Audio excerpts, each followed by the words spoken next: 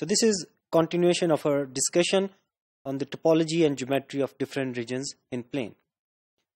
Now, to discuss further regions, we are going to need the concept of a curve. Now, what is a curve? So intuitively speaking, we can say that a curve is a thread on a flat plane or a string stretched in a flat plane. Now, if we want to define it precisely, then we are going to need the following definition. So a curve is basically a function z of t which is equal to with two components x of t and y of t. And if we want to write it down involving this complex notation iota, then this is x of t plus iota y of t. Now in this case, x of t is a function of one variable, y of t is a function of one variable. In fact, this t is known as the parameter of this curve. And this t varies from the point A to the point B. So if we choose different values of this parameter t, then we get different points. And when we join these points, we will get geometrically what we will get is a curve, a thread in the plane. Now, we want to impose one further condition on this curve. We want to impose that these curves should be continuous. So the thread stretched on the plane should not be broken. So it should be connected all the way. So in other words, we can say that x of t and y of t should be continuous real valued functions. And how to check the continuity? Because these are functions of one variable, so we can use our knowledge from calculus of function of real numbers to check that whether these x of t and y of t are continuous real valued functions or not. Now this curve C has z of t as parameterization. Now let's consider some examples. So starting from this function z1 of t which is equal to 6 cosine t plus iota 6 sine t, where t varies from 0 to 2 pi. So as I said earlier, to get the points on the curve C1, we need to vary the values of t. Now let's start from t is equal to 0. So when we put t is equal to 0, we can see that we are going to get, so sine 0 is 0 and cosine 0 is 1. So the answer is going to be 6 plus iota 0. So in other words, this is the point where t is equal to 0. And similarly, when we take other values of t, we are going to get other values. So let's just take a jump and take t is equal to pi by 2. So at pi by 2, sine pi by 2 is 1, but cosine pi by 2 is 0. So what we are going to get is 6, iota 6. So in other words, this point is basically the point where t is equal to pi by 2. Now let's take another jump and take t is equal to pi. Now at t is equal to pi, once again this sine pi is 0 but cosine pi is minus 1. So we are at the negative side, and this is the value when t is equal to pi. And when we take t is equal to 3 pi by 2, then we will get this point and up to so on. Now when we vary t from 0 to 2 pi, we are traveling. Okay, so we are traveling in this direction, and if we join all these points, then we are going to get a circle. Okay, so we are moving in this direction. So we can say that a curve defined in this parametric way gives us more than a geometrical shape. Okay, so a geometrical shape is just a circle, but it is also giving me the direction in which we are moving. So when we start from t is equal to 0, we get different points on the circle, and when we move on, we get more points on the circle, and when we take t is equal to 2 pi, we arrive back at the same point. So we travel in this direction. So this is the orientation of our travel along the curve. Now let's consider another example of C2. Now in this case, we have 6 cosine t minus iota 6 sine t, and the variation of t is the same, 0 to 2 pi. Now if we want to sketch this curve, we start from t is equal to 0. When we put t is equal to 0, we are going to get 6. Okay, so this is the value when t is equal to 0. And when we take t is equal to pi by 2, then in this case, cosine pi by 2 is 0, but sine pi by 2 is of course 1, but the answer is minus 6 iota. So in other words, this is the value for t is equal to pi by 2. And similarly, we can observe that when t is equal to pi, we are going to get this value, and when t is equal to 3 pi by 2, then we are going to get this value. And when we join these points, we are going to again get a circle. But now the circle, of course, in the previous example we also got the circle, and in this example we also have a circle. But what is the difference between these two examples? So in that example we were traveling anti-clockwise, and in this example we are traveling clockwise direction. If a curve is given, then when we vary the parameter t, we are traveling along the curve. And of course, when t is equal to a, we have this initial point, and when t is equal to b, we have the terminal point on the curve. And if the initial point and the terminal point of the curve are same, then we say that the curve is closed. Now let's consider this example. So in this example, we observe that this is basically a circle where the initial point and the final points are same. Okay, so this is a closed curve. Now let's consider another example and try to observe if it is a closed curve or not. Now in this case, the function z of t is given as 2t plus iota 3t, where t is the parameter and the variation of the parameter is from 0 to 1. Now let's first sketch this curve, and then we will see if it is a closed curve or not. When t is equal to 0, the value is basically 0, 0. So this is the point when t is equal to 0. Now when t is equal to 1, the output is going to be 2 plus 3 iota. So in other words, we are going to get this point. So this is the point when t is equal to 1. Now since it's a continuous function, 2t is a continuous function of t, 3t is a continuous function of t, so there is going to be no break when we are traveling from t is equal to 0 to t is equal to 1. And if we take other points in between these 2 points and join them, then we are going to get the following line segment. So the graph or the geometrical shape that this z of t function is representing is basically a line segment. And as we can see that this is the point z of 0 and this is the point z of 1, and z of 0 is not equal to z of 1.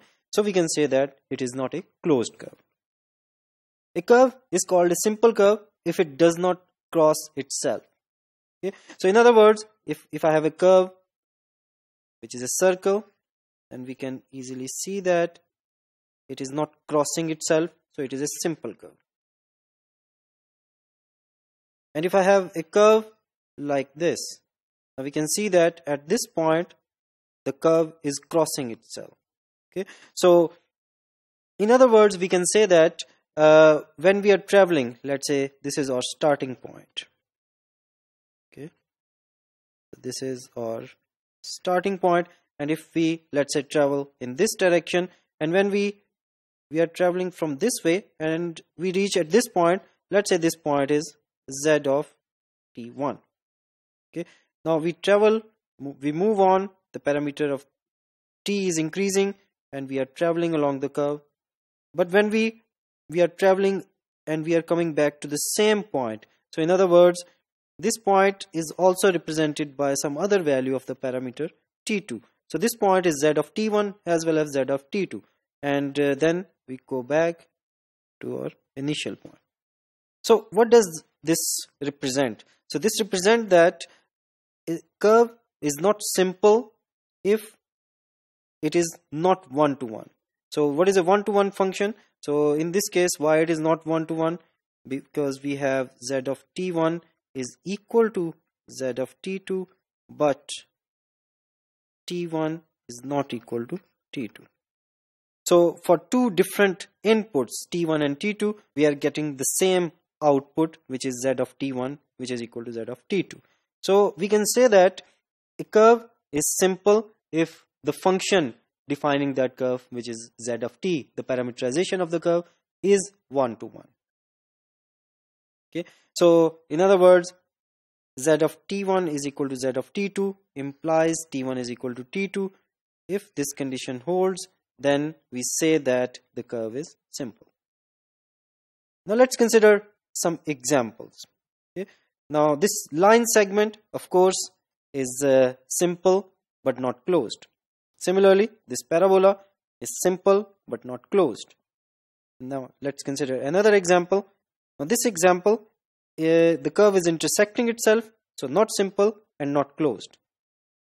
And in another example, it is an incomplete circle, so not closed but simple. Let's consider another example. In this example, it is simple as well as closed. Moving on to another example. Now this is closed but definitely not simple because it is crossing itself. Now in this example, it is simple as well as closed. Moving on to our last example. In this case, we can see that it is simple as well as closed. Now, we have observed that a curve which is defined by a parameterization function z of t, when the parameter t increases, then we are traveling along the curve. And if it is a simple closed curve, then this simple closed curve enclosed an area in the complex plane. So for example, if it's a circle, then this circle enclosed the following area in the complex plane. Similarly, any other simple closed curve is going to enclose some area in the complex plane. And we also know that if a function z of t, the parameterization is given, then it is also going to give me an orientation in which I will be traveling along the curve. Okay, so there will be some orientation of the curve as well. Now, if I am traveling along the curve and if the area enclosed by the curve is always on my left side, then we say that this curve is positively oriented. Okay, so in this case, we can see that when we are traveling along the circle, then the area enclosed by the circle is on the left side. Okay, so we are traveling along this thing and it is always on the left side. Similarly, in this case, when we are traveling in this direction, of course, in this case, if we want to check if it is positively oriented or not, we need to have a direction in which the object is moving along the curve. Okay, so in this case, we can observe that the area enclosed by the curve is always on the left side. So it is positively oriented. It is positively oriented.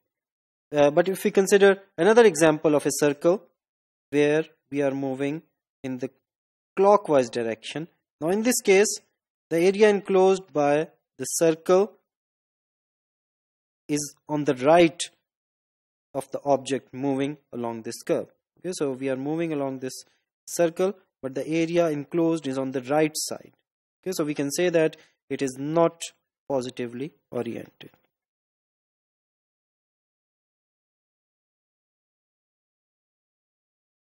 Now, how do we make sure that there is always going to be an area enclosed by a simple closed curve? Now, this is guaranteed by the Jordan curve theorem. Now, we are not going into details of this theorem. And of course, the proof of this theorem is beyond the scope of this course. But we have a guarantee that a simple closed curve is always going to enclose an area in the complex plane. So we can always check that whether a simple closed curve is positively oriented or not. Now let's continue with our next definition.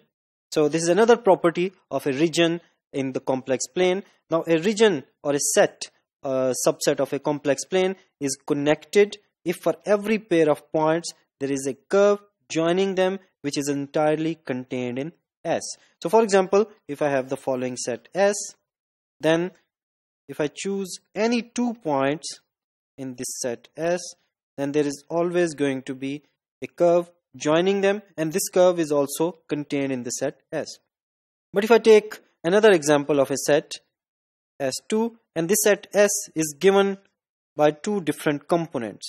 Okay, so let's call this component A, let's call this component B, and this union of A and B gives me S2. So this S2 is basically A union B.